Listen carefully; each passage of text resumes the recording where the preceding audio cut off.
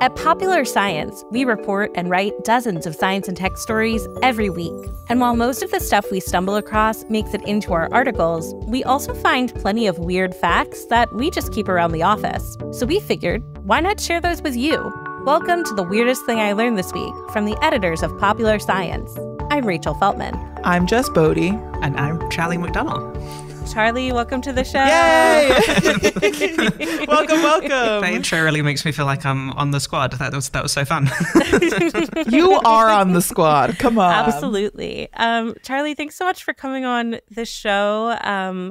Listeners, I probably can't talk about like all the stuff I know Charlie for without like really dating myself and harkening back to just like a very different time in my life and my fandom participation. But Charlie, why don't you tell me about all the cool stuff you're doing now? I love the idea that you like watching me like early YouTube era like dates you. Like, what does that say about how old I am? We are contemporaries, and unfortunately on the internet that makes us ancient. So yes, yeah. Yeah, I mean, I have been doing internet stuff for a very long time. Did YouTube for a very long time, over 12 years. Took a break, came back more recently. These days, I do a lot of Twitch streams and things like that. Yeah, making YouTube videos too, and do some screenwriting stuff as well. But I feel like, yeah, most people these days will probably still know me from the ancient YouTube before times when I was known as Charlie and So Coollike. That is me.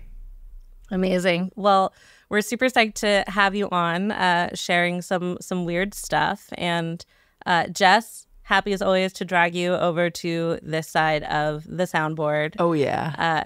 I'm back, baby. You never left, literally. True. I'm always lurking. So let's get into it. On The Weirdest Thing I Learned This Week, we start by each offering up a little tease about some kind of fact or story that we found in the course of reading, writing, reporting, streaming, etc., and decide which one we just absolutely have to hear more about first. Then, once we've all had time to spin our little science yarns, we reconvene and decide what the weirdest thing we learned this week actually was. Except not really. I decided we don't pick winners anymore, and it's fine. We all win. Jess, what's your tease? My tease is I'm going to talk about Quicksand. Why was it so popular in movies? Where is it gone? And is it real? Great question. Where has it gone? I can't wait to hear I know, more. It's weird. Charlie, what's your tease? Ooh, okay. My tease is I'm going to talk about British people and tea and the funny impact that it has on the UK electrical system. Fascinating. Yo. I love it. All right. My tease is that jellyfish can learn from their mistakes, even though they have no brains, which begs the question, what is my excuse? So...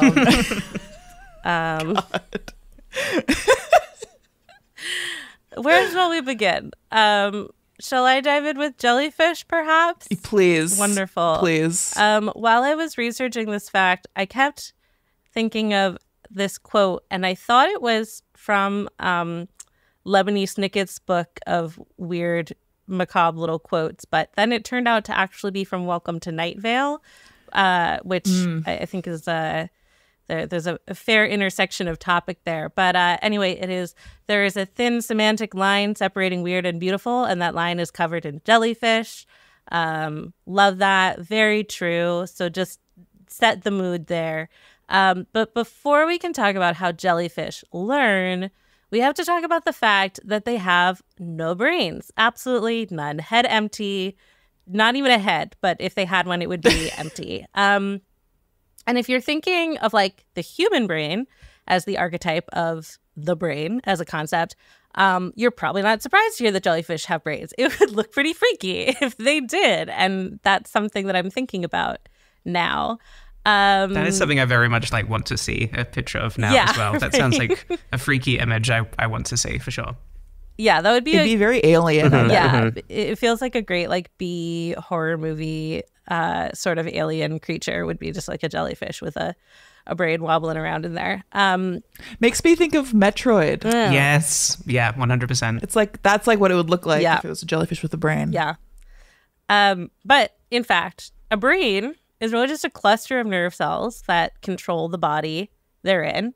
And exactly what that cluster looks like can vary a lot, especially among invertebrates, most of which have brains, but like very small, simple ones. They're often very simple structures that are just called ganglia, but most animals have some kind of centralized nerve structure, aka brain. Even if it's like, a leech, which like has like one cluster of nerves in their front and then another one in their butts, and those are brains. What? Butt brain? Yeah. So like when somebody talks about like a tentacle or a tail having a brain in it, that's what they mean. As a kid, I always was like, you telling me they got a brain just stuck on that tail? But what that refers to is, a cluster of nerve cells such that it can be a command center of stuff. And so, yeah, that can look all different ways. It can be in multiple parts of the body. It does not have to be in the noggin. Some animals don't have noggins. Some animals are just tubes. But anyway, jellyfish are some of the only animals that lack this structure entirely. Others include sea cucumbers, sea urchins, coral, and, like other marine creatures that are known for like their deep intellectual pursuits. Basically, these are very simple, chill guys, and it's maybe not so shocking that they have not even the simplest version of what we could call a brain. Jellyfish actually have two nervous systems instead of a central nervous system. So they have a large sort of like net of nerves that controls their swimming, and then they have a smaller nerve net that takes care of feeding, a spasm response, which is basically like curling up into a ball if it happens, and literally everything else a jellyfish might want to do that smaller nerve net handles. And that's super interesting, not just because like, wow, animals in all of their magnificent forms, some of them don't even have nerves that cluster together the way they're supposed to, but also because jellyfish and their close relatives are some of the oldest sort of animal lineages. They date back 500 million years. So a lot of the best studies we have on like the evolutionary family tree suggest that jellyfish and other, squishy, brainless things from the sea may represent kind of like one of the oldest forks coming off of the ancient ancestor from which all multicellular things came. So we love looking at them because other than being kind of freaky and beautiful and weird, also there's this idea that maybe they hint at like what the nerve cell situation was. Obviously, things change a lot in 500 million years. It's not like, oh, what's going on in the jellyfish must be just like what our common ancestor had. But it's a good sort of case study in like working backwards and then trying to figure that out. And yeah, I saw one researcher, Rebecca Helm, who works at Woods Hole Oceanographic Institute, which is a place where most of the exciting marine stuff happens. She said that jellies are like the original computer networks with little servers all along the margin of their body that they use cooperatively, which I thought was a really nice way of explaining it. So they have this net of cooperative nerve bundles that all talk to each other. And they have like some pockets of centralized nerves, but there's no master controller. So that's a really good thing if, say, a sea turtle comes along and like bites off part of the bell, sure. which is like, the body of the jellyfish, because there's no way for a predator to take a chunk out of the brain because there's no brain. Right. It's all just nerve slurry. So, and goo. Yeah, you can get a real chunk taken off of the main part of you. And you've just lost a few of your servers and the other ones can pick up the slack. But we already know that despite this relatively bizarre nervous system situation. Some jellies have managed really complex behavior, relatively speaking, given like their total brainlessness. So box jellies, for example, are known to have a pretty complicated courtship ritual. The females have to catch the males in their tentacles and then eat sperm packets that the males spit up. No! So there's stuff coordination. There's coordination. There's forethought. I mean, maybe forethought's too strong of a word, but like plans have to be executed, you know? And some studies even suggest that jellyfish require sleep, which is kind of an open philosophical question. We've talked about the mysteries of sleep on Weirdest Thing before. Nobody really knows what it's for, but our best guess is that it's like a cleaning or rebooting mechanism for the brain. But when researchers are studying sleep, because it's so poorly understood, it's one of those things where it's like one of the questions for them to ask is like, what is the lowest common denominator of sleep? Like what is the core of like what we mean when we say something is sleeping, and how many aspects of it that we think are crucial to sleep like can be stripped away and it's still like the same fundamental mechanism happening. Well, you need a pillow and you need a duvet. And if the jellyfish don't have those, then they're not sleeping, right? Yeah, exactly. So the researchers knew that the jellyfish had some like circadian rhythm patterns, and they were really interested in seeing like, can we demonstrate that they are snoozing in a way that we can comprehend? And a study said, we think yes, and some other people were like, we think no, but it's ongoing. Point being, like, jellyfish, they've got a lot going on in there, which is surprising. And in this new study, researchers showed that the Caribbean box jellyfish can actually learn from experience with no brain required. So when we say learning, there's basically two types of learning that become really important when you're talking about like animal cognition studies, because you can show that an animal can do one kind of learning and not necessarily show that they can do the other. So non-associative learning is stuff like habituation. So it's like if you poke an animal a few times, it'll eventually stop like shying away, because it's like, I've learned that you poking me is not going to lead to you hurting me. And associative learning is much more complicated, because that means an animal has to like connect different cues in its environment. Pavlov's dog is a classic example of that, because the dog connects bell to feeding and starts salivating at the sound of the bell. So yeah, non-associative learning is just either responding to something more or less. If you're responding to it more, it's called sensitization. In humans, if you like hear the same sound over and over, you might tune it out, or you might be like, I can't ignore that sound because it is everywhere and it's happening all the time.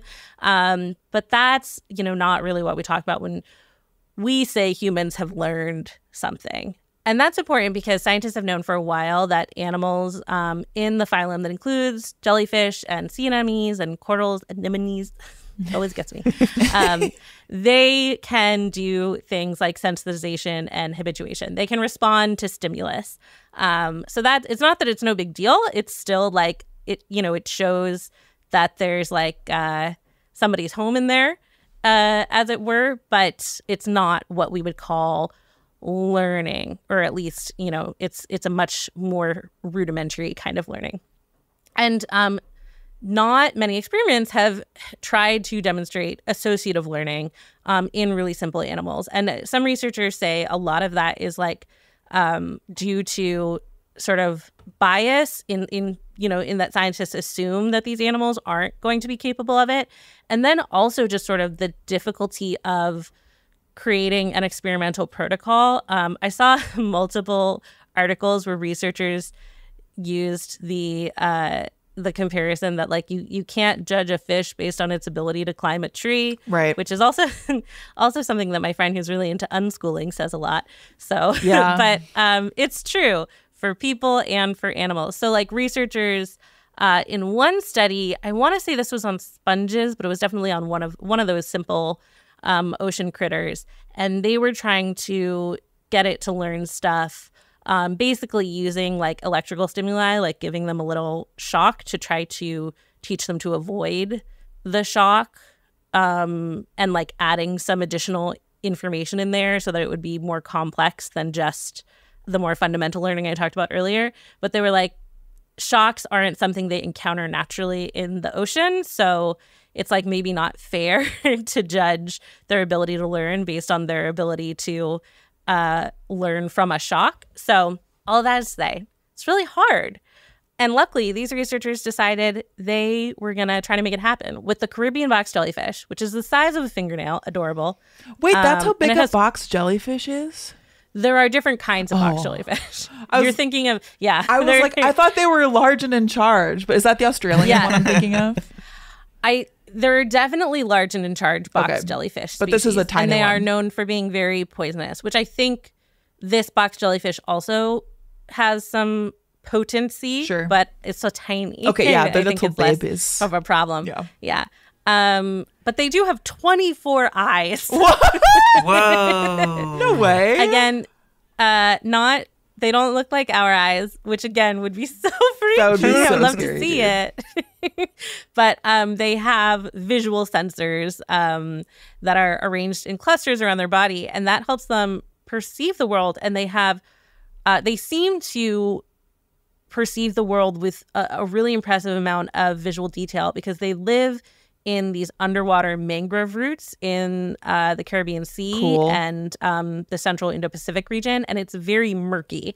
And they have to like dart around these roots and like, you know, hunt and not be hunted within these murky roots. And so researchers are like, okay, so clearly with these 24 eyes, they are accomplishing some pretty impressive sensory and cognitive stuff. So let's see if we can show that they learn from visual stimulus, because their hypothesis was basically, we don't think it would be feasible for them to navigate these waters unless they like learned how to respond to different visual stimuli that they, you know, encounter in these murky mangroves. And so they designed an experiment that also, they were trying to make this like using skills that would make sense for this jellyfish to have and to use for learning. So they know that these jellyfish have an instinct to protect their bell because it's like the bulk of them. And they also know that they navigate these really cloudy, murky waters. So they put them in tanks that they painted with 3 different levels of contrast. Some had these like very high contrast black and white vertical stripes, which they meant to represent like tree roots in the distance. There was a medium contrast, which was gray and white stripes. And so that they wanted it to be like an optical illusion of tree roots that were like actually very far away or like not actually tree roots. And then they had a solid gray, just no contrast, full murk. And in the tank with the black and white stripes, no problem. They never bumped into the walls. They didn't need to learn anything. They could see that there were some tree roots there, so to speak.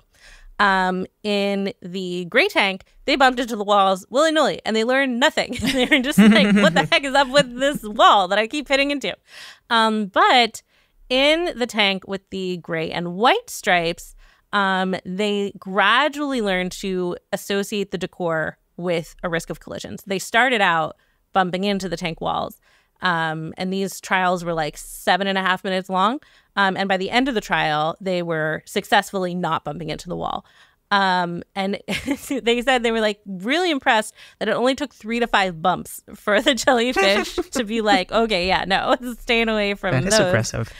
Yeah. Also, I'm now just like imagining a bunch of researchers just like around these tanks, just like, yeah, you go jellyfish. Right. Yeah, absolutely. You know it. So the researchers then took this a step further. They wanted to look closer at those centers of vision that make up 24 eyes. These are known as rhopalia, and there are 4 of them, and each one contains visual neurons and 6 eyes, air quotes. So, you know, that's how you get your 24 eyes. And so basically they took some rhopalia from the jellyfish and put them in a petri dish. And they gave the cells a little electrical pulse, which was supposed to be a stand-in for the jellyfish bumping into a mangrove root. And while they did this, they were exposing them to images of a moving gray bar to like represent that you're approaching this mangrove root, and then like zap, you have hit it. Right. Which is we're all just electrical meat. Yeah. So when they just did the like here approaches a mangrove root, nothing happened. But when they added in the electrical shock, the ropallium started to generate high frequency electrical signals, the kind that would promote obstacle dodging in a jellyfish. So this was suggesting that this structure, which like serves as like a little miniature like visual brain processing center, might also serve as a learning center, because you're getting this feedback and the nerves are just doing it for themselves. Yeah, so obviously there's a lot more work to do to really understand what's going on in a jellyfish non-brain. But it's a great reminder that intelligence can be so different from how we experience it and even how we observe it in animals that are similar to us. And the researchers involved in this study are really excited because they think that this implies that individual nerve cells can learn. So, you know, maybe when we're talking about muscle memory, we're talking about nerves learning. Yo, that's interesting. Yeah. And it definitely reminded me of that time a couple years ago when some researchers put brain cells in a dish and taught them to play Pong. Oh, yeah. I forgot about that. So maybe even without our brains, we could learn from our mistakes and learn how to play Pong. And isn't that thrilling? Poetic. For us. Didn't they do something with slime molds once? Like, didn't they teach them how to fear or something? So slime molds, I almost looked up stuff about slime molds to add to this because you're right. It feels so similar. Slime molds are able to like find their way around obstacles and like remember places they don't want to go. That's right. That's like what if I'm you put something of. nasty there, they'll be like, we have sung of this for generations of slime molds, and we dare not go to this place. Yeah, that's how I imagine it works. Totally, because they're so weird. They're like single cells, but like one thing, right? Yeah. They're one very smart cell. Yeah. So yeah, I think I'm actually. I think my next book is going to be about intelligence. That's right. Heard it here first. Yo. No, you haven't. I've been working on it for a long time. I personally heard it here first. Yeah, thank you. Yeah. I love thinking about just all of the ways that brains and nerve cells can be so different from the way we think of them as working. And like when we talk about animal intelligence, when we talk about alien intelligence, it's like we really have to go back and kind of fix so much bias we've baked in about just like what it even means to learn and to think.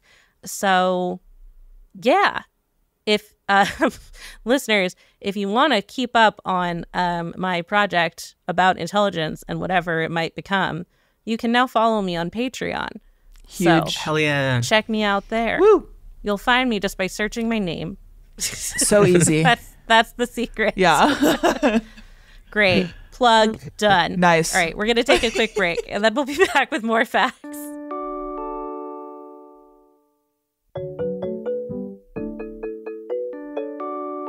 Okay, we're back. And Jess, why don't you draw us in? And hold us there. That was nice. That was Quicksand. great. Thank you. Yeah. Thank you. And then we can fall through to the secret, part of the tomb underneath Exactly, where the yeah. treasure Yes. is, right? That's how it works. Then hang out there. Finish the episode there. Yes, that has to be in some Zelda game or something, isn't it? I feel like it must be. But yeah, so speaking of the quicksand being in Zelda, it used to be everywhere, right? Like, it was every 10-year-old's worst fear in the 90s. Like, you know, you're just living life, walking around, and then bam, You're sucked into quicksand, right? Like that. When I was a kid, I had that fear. It was definitely more of a thing. Yeah, and like, was it Legends of the Hidden Temple that made it more of a thing? We'll get there. And yeah, and it's not like, like I grew up in suburban Illinois. Like it's not like I'm in the wilderness encountering mud and quicksand. But and there's all the myths and the classic instructions of like, don't move. The more you move, the faster you'll sink. And personally for me, I feel like I had this fear because of like The Princess Bride in 1987, like that, I've talked about Fire Swamp on here before. And in that fire swamp, there is also the quicksand that just like sucks you right in. And as I was researching quicksand, it's also in 1984's Neverending Story. It's in many of the older Mario games, but not as much today. Also, apparently, it was in at least 3 episodes of the soap opera Days of Our Lives. At least 3 episodes. Which is hilarious to me. And I kind of want to go scope those out because it has to be amazing. And that was also in the 80s. So all of these things that I've listed are mostly from the 80s, early 90s. But apparently quicksand, like peak quicksand time, was in the 1960s. So this journalist named Daniel Angber wrote a really, really great piece about all this quicksand stuff for Slate. And I will link to that on popsci.com/weird. But yeah, so basically he did a lot of research about this, and looking back to the 60s, it's super, super prevalent in movies and media.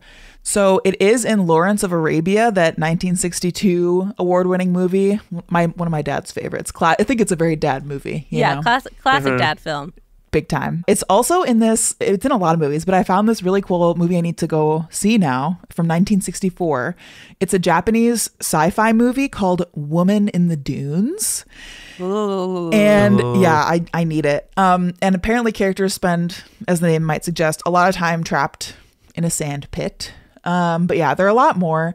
And the Slate story actually does have data about this. So like I said, peak quicksand time was in the 60s, when nearly 3% of films in the era, which doesn't sound like a whole lot, but that's 1 in 35 movies, showed someone sinking in mud, sand, or some kind of oozing clay. So 1 in 35, that feels significant. And basically compare that with every decade before, or since, really. Like that's when quicksand was at its peak. So before that, it was like 0.5% of films had anything quicksand. So what's with the explosion? And even after that, it kind of peters off. Like I think a lot of our experience with quicksand was kind of like that residual from the peak quicksand, because ever since then it's been on a slope towards, now, which you barely ever see it anymore. Well, I think it became such a like trope and a cliche. Yeah, it's interesting because like, and I'll talk about this a little bit later, but like, other things remain. Like people still use Wilhelm screams. True. And other gimmicks. I don't know. But I agree. I was thinking about the Wilhelm scream recently. Do you both know the scream that Lego Yoda does in the Lego games? I was thinking we need to get rid of the Wilhelm scream. I think it's tired and it's done. And we need to bring that that Yoda scream in instead. Yeah, I want to start a petition for this or something. I know it because there are all those videos on YouTube that are like change.org, that are like an hour of silence interrupted by blank, and I've seen the hour of silence interrupted by Lego Yoda screams. It's iconic. It's a good scream. Look it up. It's great. It's great. We will link to it on popsci.com/weird. So yeah, it is kind of a trend, and like it does feel dated.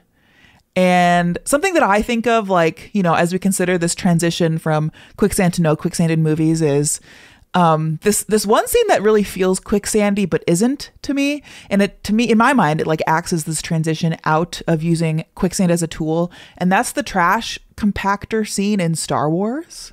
So instead of like being sucked down vertically, they're kind of being crushed horizontally. But it has like all the same elements. Like they're trapped, they need to get out, that sort of thing. It's just kind of scrabbling. A lot of scrabbling. Yeah, that's a great word. Very similar plot device. And in Star Wars, there's like the Sarlacc pit and Yoda's swamp, and those are kind of quicksandy too. But the data does show as more time progresses, less quicksand shows up in movies, TV, and media. Like consider the TV show Lost. Over 100 episodes, no quicksand. No quicksand in Lost. So much sand, none of it quick. Correct. Yeah, just wild. That is what would have saved the ending of Lost if they'd all just fallen into quicksand at the end. Everyone would have been like, great, you did it. Nailed it. Best show ever. So why? Why does quicksand go away? Like I said earlier, the Wilhelm scream is still around. Like the time bomb thing is still around too, like the snipping of the wires, like gimmicks like that. They're still there. When was the last time I saw that? I'm trying to think. It's in an M&M's commercial. Highly relevant then still, yes. Clearly. See, yeah, I would argue yes. But so the writer of this Slate story does have a theory about why quicksand was so hot and then so not. He says that it was that way because it was so tightly associated with 60s culture and politics. So apparently there was reportedly some kind of quicksand in Vietnam during the war. I don't know what kind or if that was a real report, but a lot of political and historical writers of the time kind of used quicksand as a metaphor to describe the war as a whole. So there are books and articles titled, quote, The Quicksand War, or like The Making of a Quagmire, which like at the time quicksand and quagmires were like kind of considered to be the same thing. They are very different, but yeah, at the time, we didn't have an advanced understanding of such things. But, people like also debated something called the quicksand myth in politics. And, it was basically just like a whole thing in the 60s. People were like so into quicksand as a narrative device, even in real life, in society and politics and stuff. So, and I guess like the whole quicksand myth thing is like, if you're not careful, you get sucked in and then you get sucked in more and more. And it's hard to escape without sacrificing something. And like, I can see how that would be a useful analogy. So that was one thing. So like, quicksand just super ingrained with politics in the 60s and war. But you know what else happened in the 60s? The moon landing. And I'm sure you're thinking, there's no way this quicksand obsession could extend to the moon. And if you were thinking that, you'd be wrong. So, God damn it, I was thinking that. Basically, there was a group of scientists led by this one guy, a Cornell astronomer named Thomas Gold, and a NASA mathematician named Leonard Roberts. And they were warning everybody that the surface of the moon might be so torn up by like different kind of space waves and junk and everything out there that the sands might be really loose and powdery and dangerous. So they actually warned the Senate in 1963, saying that they were worried about the moon lander like sinking into the loose sands on the moon. Like they were literally like, there's moon quicksand, like use caution. That's not a real thing, by the way, but moon dust is like really nasty. For sure. It's very sharp. So it would be really bad if it also was quicksandy, but it would luckily be it's not. a nightmare. I know. I remember, I think it was Sarah Chodosh who did a segment on like being allergic to the moon dust. Yeah. Yeah, it's nasty. It's happened. But moon quicksand actually was in a movie. After they were so like, after they warned the Senate about the moon quicksand, they put like Hollywood put it in a movie. And it is the film 12 to the Moon, which is from 1960, and an astronaut gets sucked right down into the lunar quicksand. So basically, it isn't really clear whether like we first got obsessed with it in the movies and then everybody kind of started applying it as a metaphor to real life stuff, or if like stuff like the war and like real life stuff made us obsessed with quicksand and put it into movies.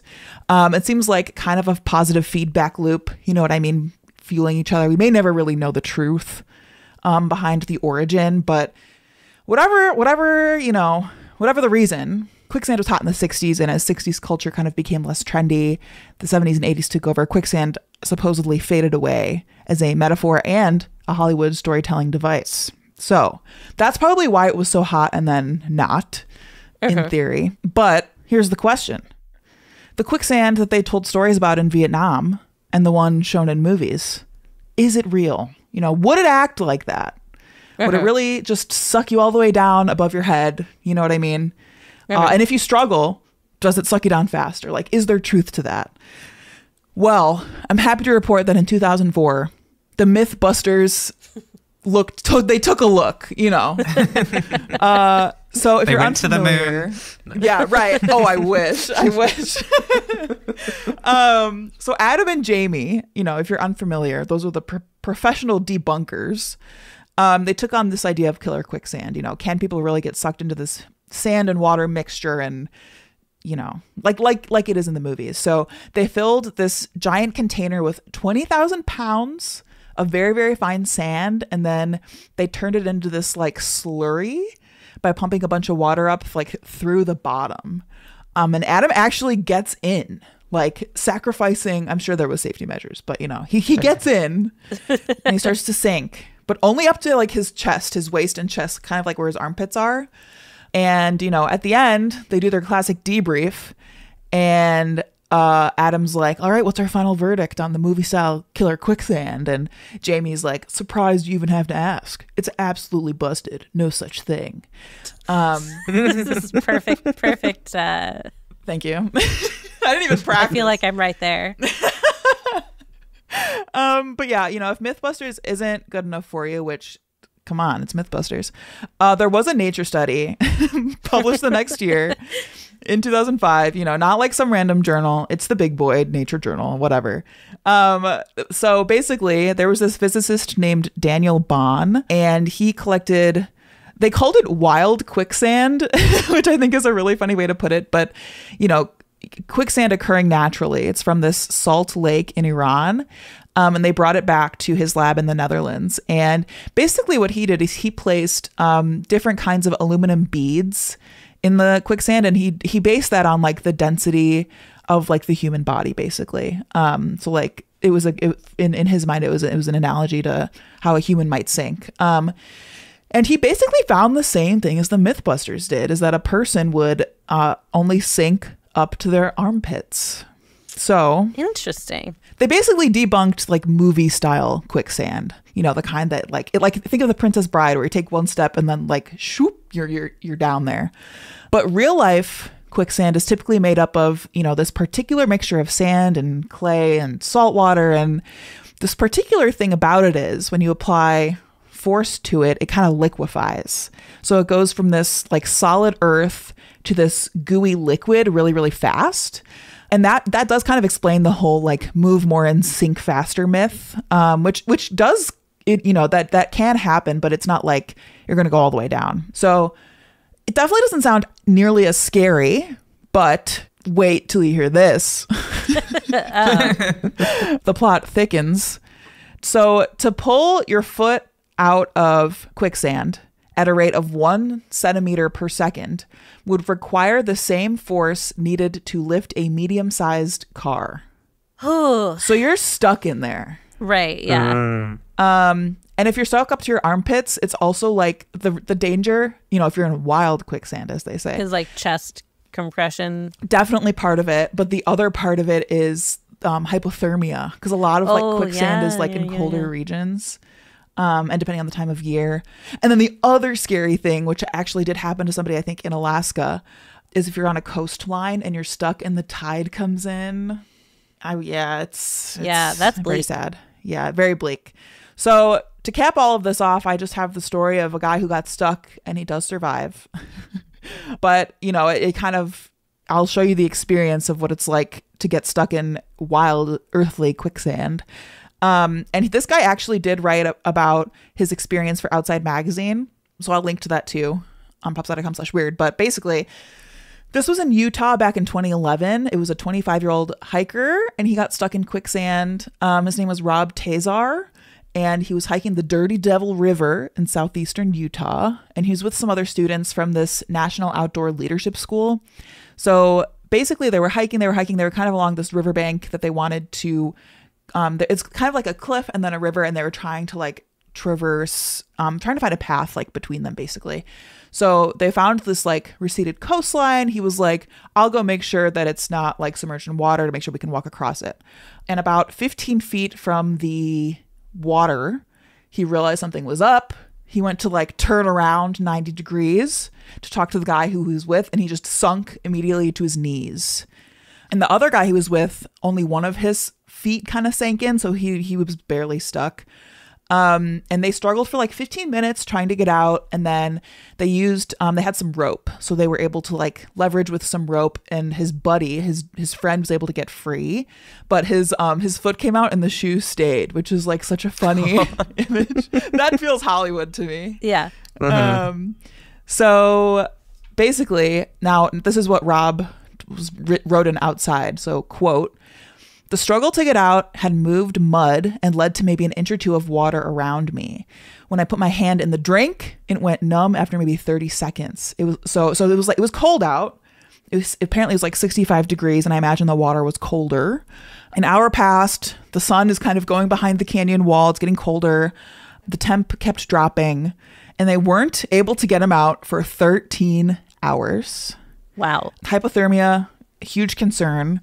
So, medics and emergency services came, all that stuff. They were able to like feed him hot meals from this portable stove. So that was huge. They ended up eventually trying to use a helicopter to get him out. So I know. Just like hoisted. Wow.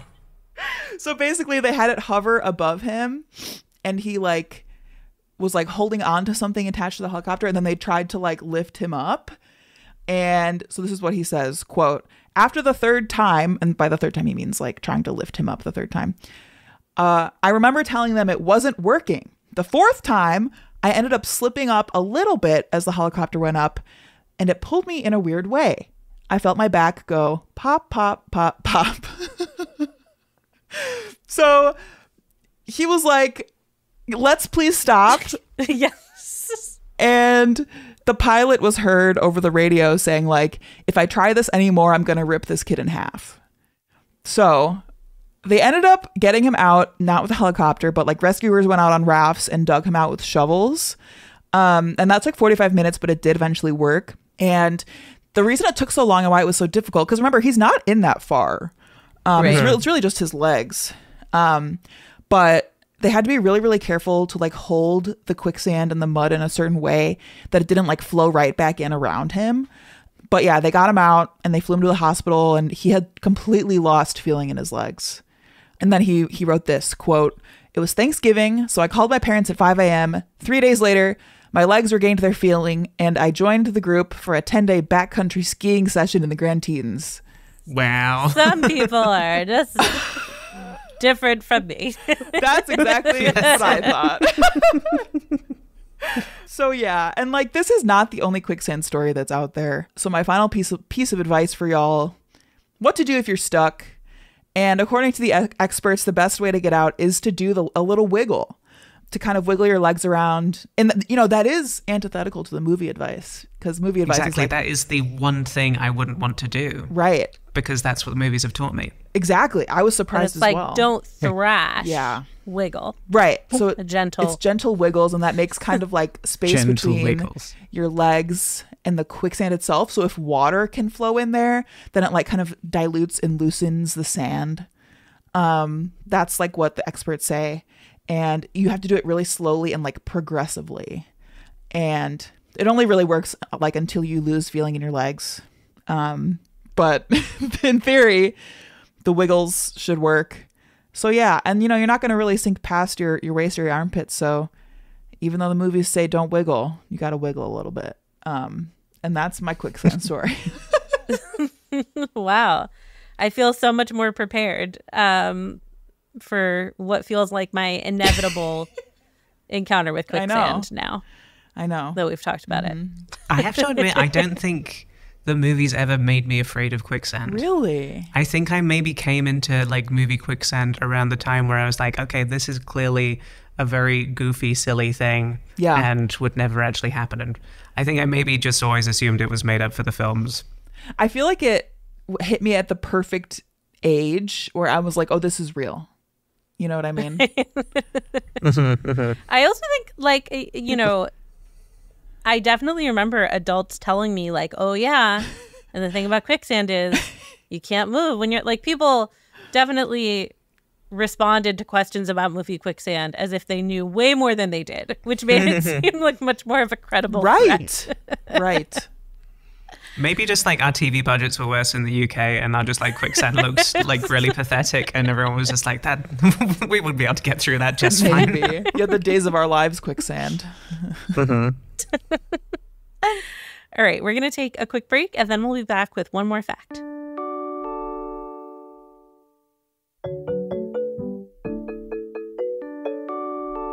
Okay, we're back, and it's tea time. Tea time. It is tea time.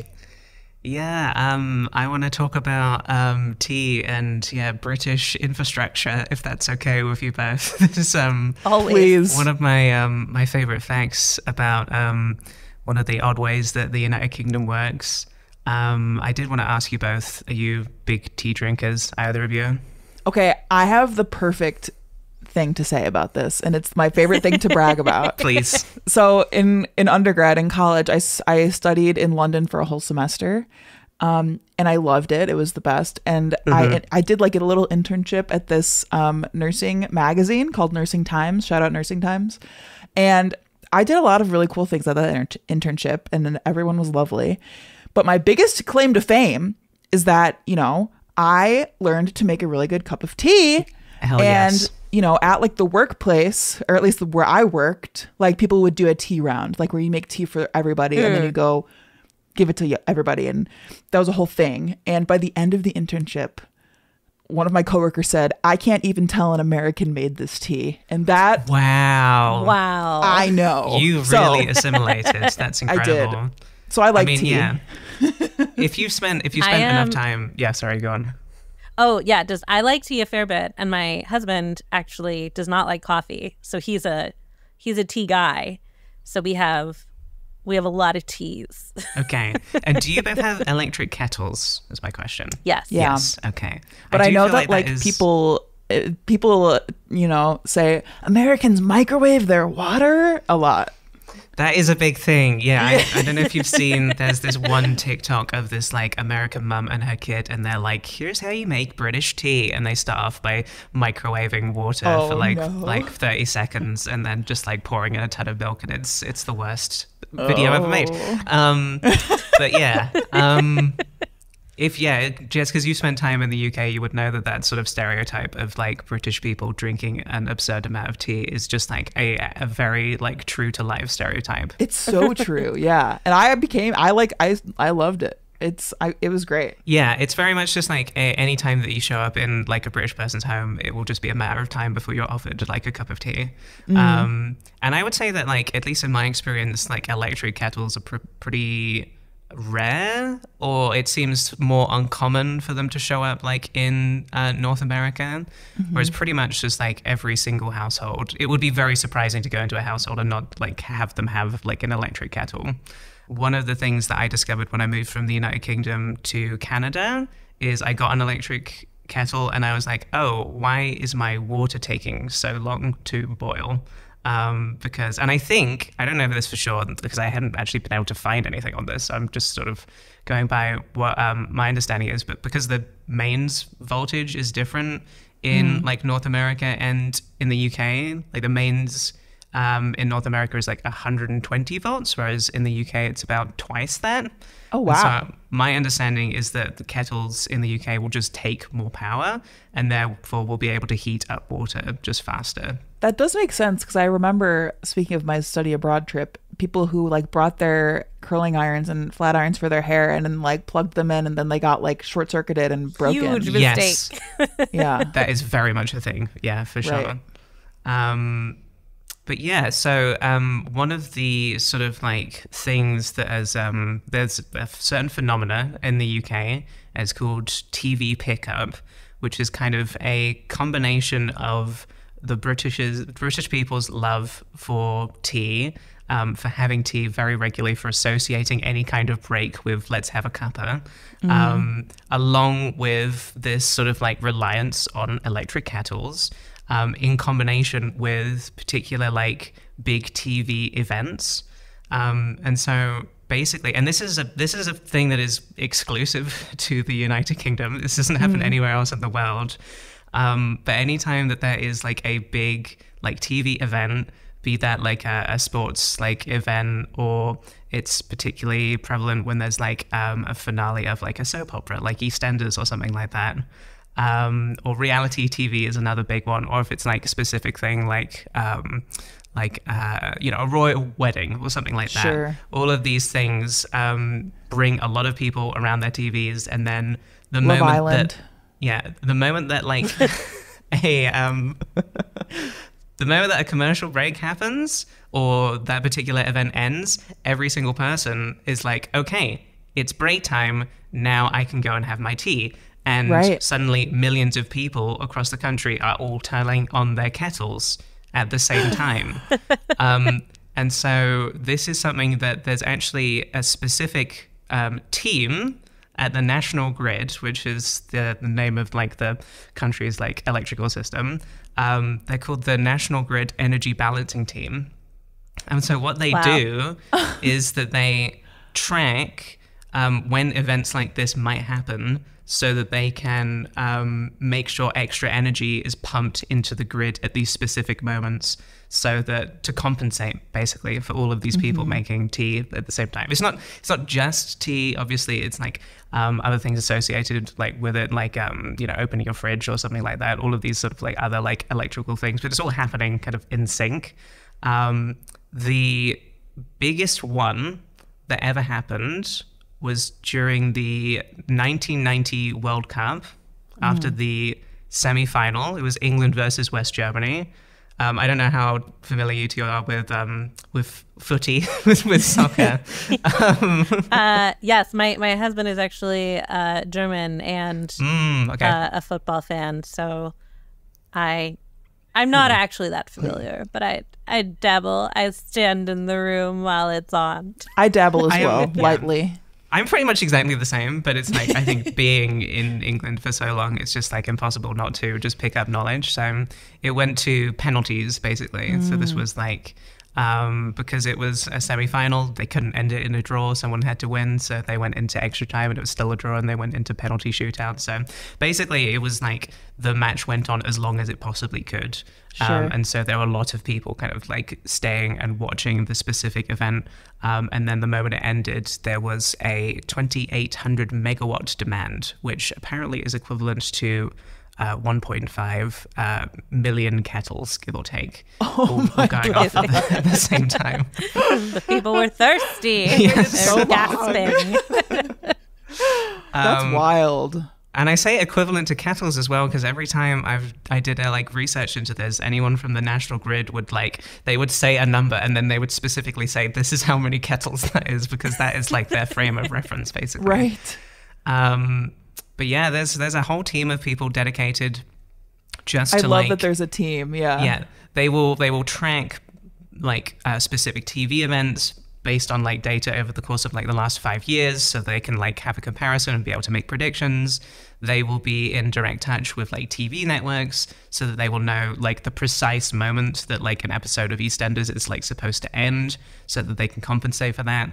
Sometimes they will I was watching a video where somebody was going through this process, and he was like, I'm in touch with like France, so I can get some like surplus power from them to compensate for this moment as well. And I actually have a quote here from somebody at the National Grid Energy Balancing Team, who said, the TV pickup from Deal or No Deal is gobsmackingly high. How sad is that? God. Not only are they like forced to watch all of these like shows and pay attention to all of these events, but apparently they don't even necessarily like doing it, which is extra funny to me. That I agree. That's hilarious. Also, sidebar, the Deal or No Deal, I should say, in the UK is very different to how it is in North America. It's the same general format, but just like aesthetically, while the one in like in the US is like all of these like pretty ladies opening all of the boxes. Totally. In the UK, it's all just regular like members of the public who will eventually go on to like be a contestant. That's more fun, I think. I think so totally. as well. Yeah. And I don't think it's very sad to whoever that quote is from the National Grid. I like Deal or No Deal a lot. Yeah. Personally, yeah. The other thing I discovered as I was doing research into this is the specific infrastructure that exists to make sure that they can provide energy during these surges. And they have basically these like reservoirs of water, and they will kind of like slowly over time pump these reservoirs with water so that they have this big supply of water. And then the moment that they need all of this energy because everyone's standing on their kettles, they will open up a valve, all of this water will come down, and they'll generate a bunch of like hydroelectricity in that moment, and that is how they will compensate for these huge spikes. That's wild. I wonder why I don't know. I wonder why they choose that. That maybe that's just like what was easiest to do. And I also wonder, like, the first time they realized this was happening, like, I wonder, like, did the grid go down? You know what I mean? Like, how? I don't know. Yeah, I don't have any specific information on when this first started occurring or anything like that.